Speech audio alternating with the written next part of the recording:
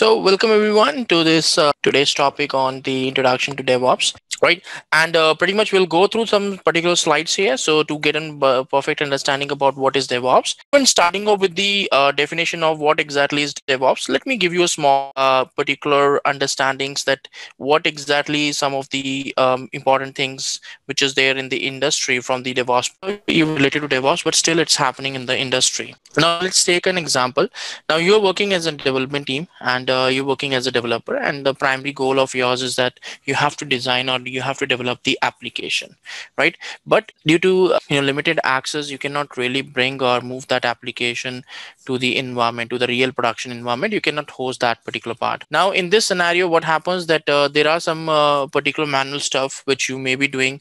You are working in an organization where most of these tasks are done as a manual work and there is no automation around that. So a lot of things can actually be available over there in that part. Yes, so when you are working, when you're doing the hosting of your application, you may be doing the things in manual way, which is not a standard, but still it's happening in the organization. Now this was very common probably 5 6 years back when we are looking forward to our project. Whatever project you are working, maybe you are working on a startups or you're working on multinational organization, but most of the environment, it was like the mechanism in such way that whenever we are doing the implementation, whenever the different organizations are going for the implementations, they always see that how they can do these stuff manually. So there were very limited scope about the automations which was there. That was the reason some organization, yes, they were doing the automations, they were doing that stuff, but most of the organizations was in such a way that they were not able to perform the activities, like they were not able to do the particular automations due to some limitations, and a lot of stuff was there, right? So this was the reason why the organizations was forced to do the manual stuff. And when they were talking about the automations, they were like facing a lot of issues on that particular part. So that is where they were organizations try to do a lot of automations, they try to evolve, but still the standard processes or the market standards are not that much matured enough that it can bring a huge change to the automation, to the overall software development.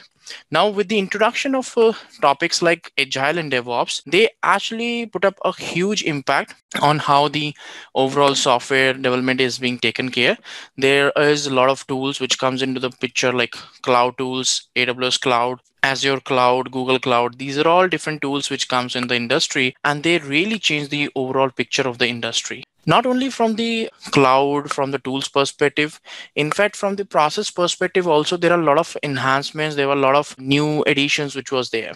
So organizations started talking about agile. They talked about scale, the agile, Scrum, Safe.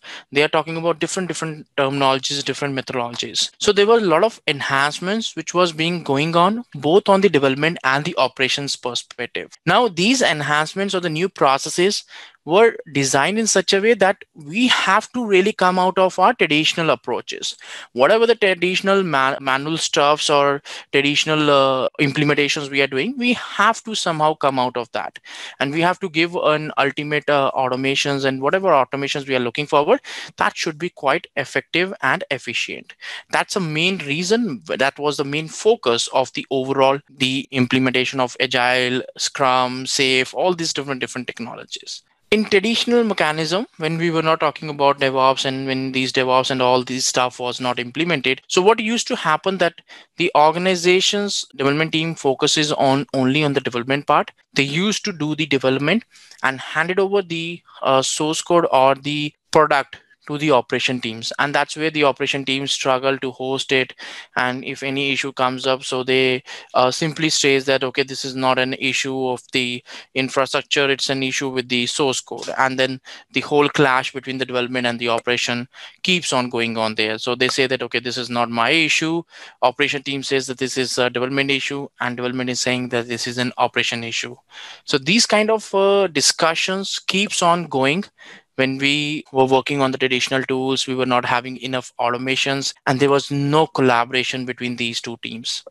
So the development only focuses on how the applications can be developed, and the operation teams were only focusing on how these can be hosted. And at any moment of time they felt that there is any issue with the source code, they simply send those things back to the developers to look upon, and this really causes a lot of downtimes and the issues in the production environment. And this was a very common scenario when it used to happen, like the production deployments. When the production environments used to happen on weekend, this was the common scenario which used to happen. Now, these were the problems which the organizations were facing because they were having, first of all, the traditional tools.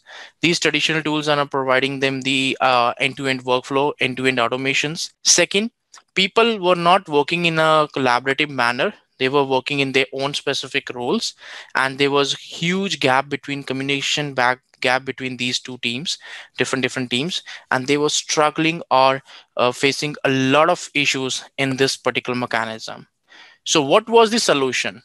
Then they talked about the organization, the different Scrum or Agile practitioner. They started discussing about a process called DevOps. Now, DevOps is also known as a collaboration between the dev and the ops over here, development and the operations over here. When we are talking about these collaborations, we are saying that the development and the operations need to collaborate with each other. They need to collaborate in such a way that they can improve the overall quality of the product. So that's the reason why DevOps is created within combination of dev keyword and the ops keyword over here. So that's why we call it as an DevOps over here in this one. Now, when we are talking about this collaboration, so we are thinking in this way that if we talk about a series of steps like doing the development, creating the artifact, doing the deployment, hosting it on production environment, these are all different steps which are involved into a complete automations. A complete automation is involving all these different steps. Now, as part of DevOps, you need to make sure that all these things are integrated in a sequence. These are all automations should be done in such a way that you can get a complete end-to-end mechanism. So whenever we are talking about DevOps, we are talking about like how we can improve the collaboration, and this collaboration should be improved so that the overall productivity and the efficiency of the product can be improved. So you can improve your processes, you can improve your particular automations, you can implement more and more modern tools. When DevOps got launched, it was focusing on improving the DevOps tools. The kind of DevOps tools we have nowadays, it's very extensive. We are talking about cloud computing tools, cloud tools. We are talking about AWS DevOps. We are talking about CI/CD pipelines. We are talking about configuration management tools, continuous monitoring, Docker, Kubernetes. All these modern tools is evolved due to the requirement of DevOps, due to the enhancements or the more and more growing popularity of the DevOps here. And that's the reason why when we talk about DevOps, we talk about all these different DevOps tools here. So DevOps implementation is very important from the organization perspective. So this DevOps implementation is very important. And with the in organizations, in fact, earlier what happens that when we used to talk about cloud computing, because I have worked in a lot of international banks, banking sector, and I have seen that, the moment you talk about the cloud computing, these terminologies does not get along with the technology in the banking sector, because they are thinking from the security perspective that, okay, we want to host our infrastructure somewhere else, so it's not secure. So these kind of ideas, they started getting about that. That's a common fail earlier, because at that time DevOps was not that much popular, and organizations were not educated enough to understand that what is the power of DevOps and how they can get the benefits out of that. So that's the reason why these issues were there. But pretty much now, the value of the DevOps is not something which is unclear to anyone. Everyone, whether it's a startup or it's a well-known organization, every organization, every industry knows that what is the power of DevOps and how we can benefit it. So that's the reason why within the last 5-6 years, there is a huge demand on the DevOps, both from the employment perspective and from the organization perspective also. In fact, now the clients, the actual users and the clients are also pushing the organizations to go for DevOps and Agile if they are not following it. And I have seen in a lot of organizations that the organization started following Agile and DevOps only when the client comes in and says that, okay, we want to have these processes embedded into your product, which we are purchasing. So that's also a kind of a reason why there is a huge involvement of DevOps going on there. So it's a collaboration between the development, operations. We also include QA or the quality assurance in the development part, because they work endlessly with each other. In parallel, they work with each other there. And that's the reason why this is where we call it as in DevOps, a complete collaboration between the development and the operations over here. And why they need to collaborate? So that they can increase the overall efficiency and the product, the quality, efficiency, the performance, everything is improved with the help of these processes. We'll talk about other benefits also, which we are getting in the upcoming slides. But the official or the one-liner definition of DevOps is that it's a collaboration between the development and the operations. Secondly, DevOps is nowhere. DevOps will call you to hard code that say that, okay, I'm going for implementation of DevOps and I have to go for this specific tools only. So none of the definitions of DevOps is actually saying that you cannot do the DevOps implementations without the cloud, or with cloud only you can do it.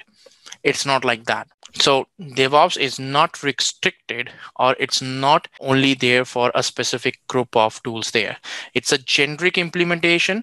If you can do a DevOps implementation in your organization using Jenkins open source tool, you can do the same thing with the TeamCity paid tool also. So there is no dependency of DevOps tools there. So, even if somebody is saying that, okay, I have implemented for implementation of DevOps, you need to have the AWS cloud or Azure cloud. It's not like that. So there is no dependency of the cloud or any specific tool of DevOps on the implementation of DevOps. So DevOps can be implemented with the private infrastructure. It can be implemented with the public infrastructure or the AWS or these different public clouds. Why exactly we consider that DevOps is important? Because we are saying that it's in need of the hour. Market is high for DevOps. Every organization is going for implementation. But why exactly this is important? Why DevOps is important here? So there are plenty of reasons about that. The first one is a better collaboration. Now, the benefits from the collaboration is that earlier the development and the operation teams actually are thinking that, yes, the implementations are going on there. There are a lot of things which is going on that part. Better collaboration is very important, because right now what happens that when the development team is stuck with any issue, so they they try to contact the operation teams and try to resolve on that. But at that time, the operation teams is directly saying that this is not an operation issue, and they don't really work with the development team on that part. This is a very common thing. I have also experienced these things.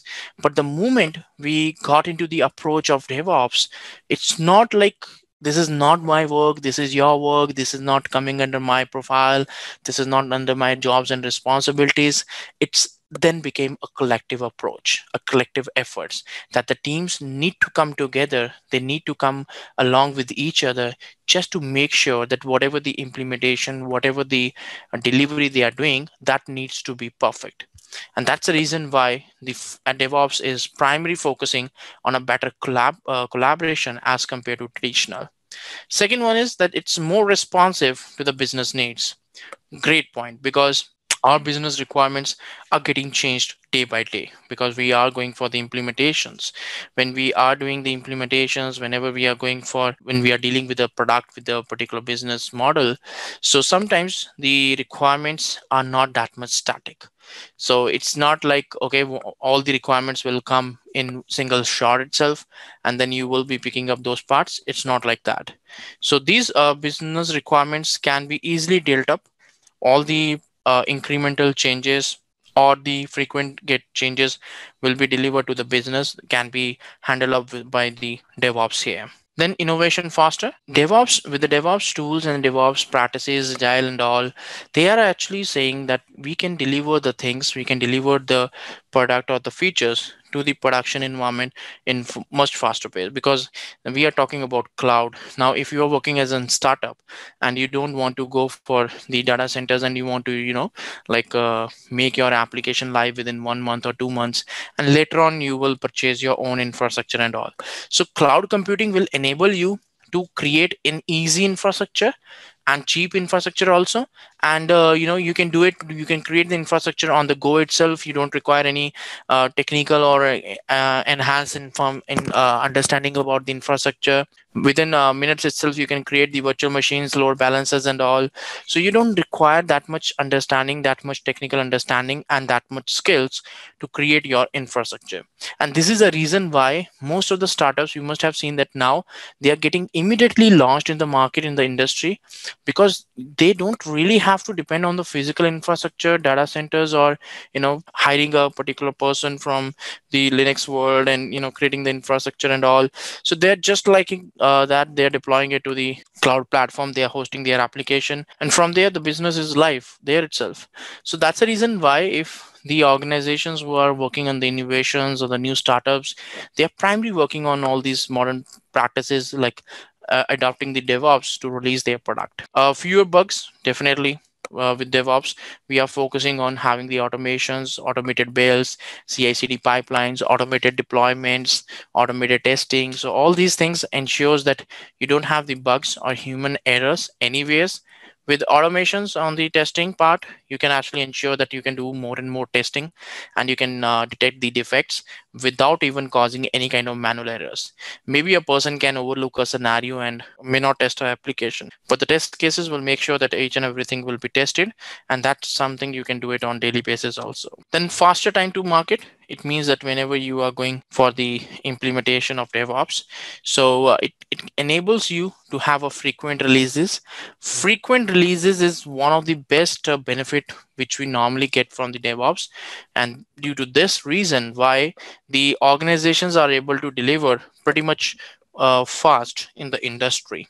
There are a lot of organizations who are actually adopting the DevOps, Agile, and all these processes just to make sure that every month they can have some delivery to the market, to the industry.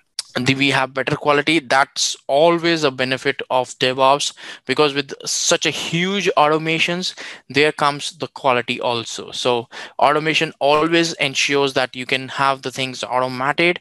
You don't have to do the things in a manual way, and you also get a better quality as an end result. So these are all the reason why DevOps is pretty much required in the organization, in the industry over here. Now, talking about the history of of DevOps, I can say that in last 5 7 years, I have seen like a huge particular demand of DevOps. Because when I started my career, at that moment of time, we were not hearing about DevOps engineer role. People were still getting hired for the cloud engineers. Yes, at that time, cloud was very famous, because I also did a lot of courses on AWS. I attended myself as an AWS training when I was having just 1 or 2 years of experience. At that time, virtualization engineer, cloud engineer, the build and release engineer, the build owners, deployment engineers, all these different roles were there. These are all different system engineers. These were different roles which was present there at that moment of time, because DevOps was not that much famous. It just within last 5 to 7 years, when all these tools like Ansible, Docker, Kubernetes, these comes into the picture, there is a huge boom into this industry, and now everyone is talking about these tools. We have more and more DevOps trainings going on there. The cloud is active, the industry is active, and the market is also quite high for these particular profiles. Now you will not see build and release engineer, these kind of traditional roles. Everyone is hiring DevOps. Even if they are hiring the person for only triggering the build and deployments, they're still calling them as in DevOps engineers. So that's the change which has happened on the industry level. Now, around 2007, when Agile was also there in the industry, only Agile was there. Agile was the only thing which was launched, and the organizations and the people started following Agile from the waterfall model.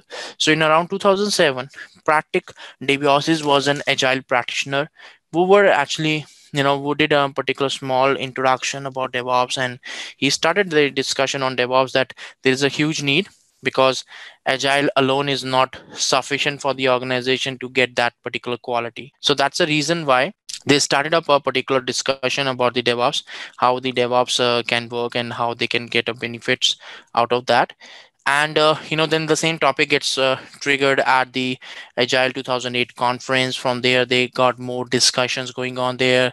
Then a lot of organizations, a lot of tools like Chef, Puppet, Jenkins, all these different tools gets launched in this particular part. Then the organizations like LAM, IBM, Microsoft, CA, they started discussions about this process.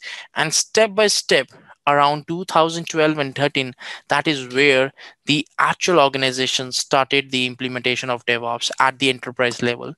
So it took a lot of time to get mature, to get popular. But once it's done, so after that, every organization quickly started moving on to this one here, and now every organization somehow talking about the DevOps implementations. Now, before even talking about the DevOps and Agile, so the organization were working on the waterfall model, which was a very sequential level model.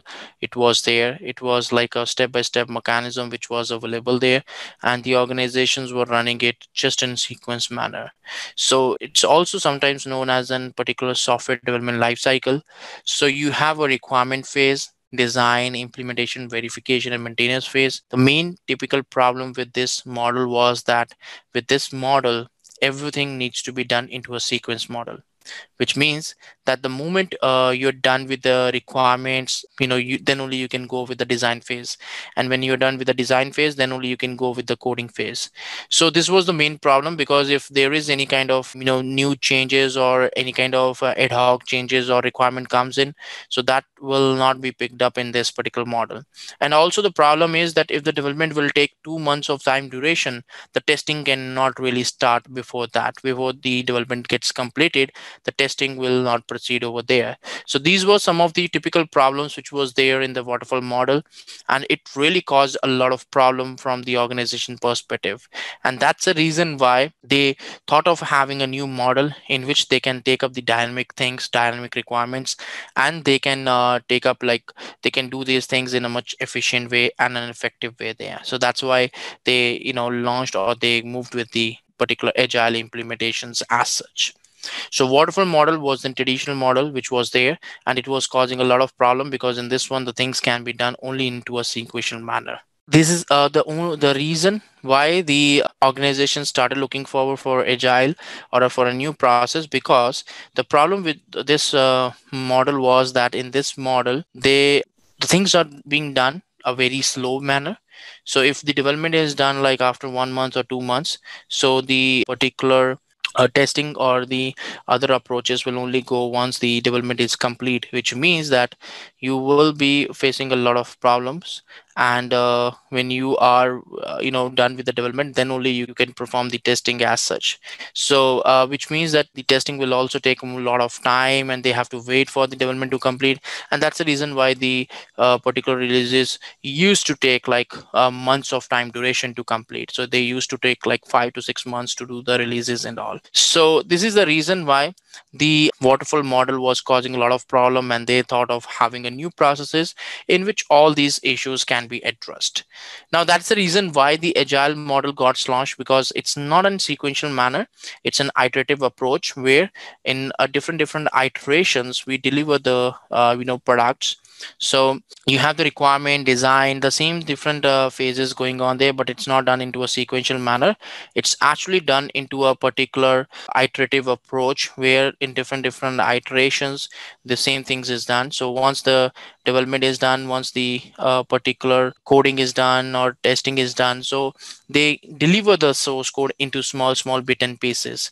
So they don't really wait for months of duration to complete the development and then do the testing and release it. They actually do it into a pretty sequential manner, into small iterations, and deliver it to the production environment. So this is the reason why the release cycles in the agile is much smaller as compared to the waterfall. So the typical release cycles in the agile is either 2 weeks or 4 weeks. So that kind of time duration is there in case of the agile model. So that's the reason why agile really helps the organizations to deliver more to the production environment in less duration of time.